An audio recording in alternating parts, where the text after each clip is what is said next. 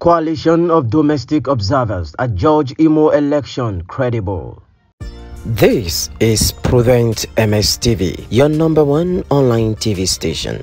The leadership and members of the coalition of INEC-accredited Domestic Election Observers Group has adjudged the just concluded Imo State governorship election as the most peaceful, free, fair and credible election ever conducted in the state.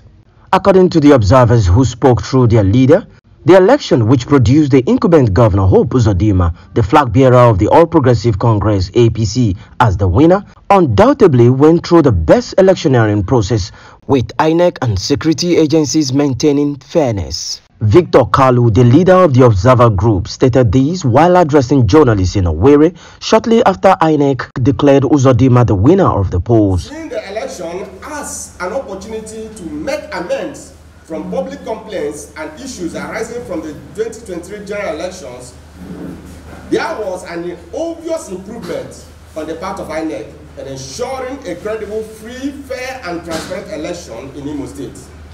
The conduct of INEC was totally in line with our relevant electoral laws, the Constitution of the Federal Republic of Nigeria, and of course, the guidelines for the election as issued by the Commission. Uzodimma won the election with a very wide margin, defeating his contenders Samuel Anyanwu of the People's Democratic Party (PDP) and Atan Achonu of the Labour Party, who came second and third respectively.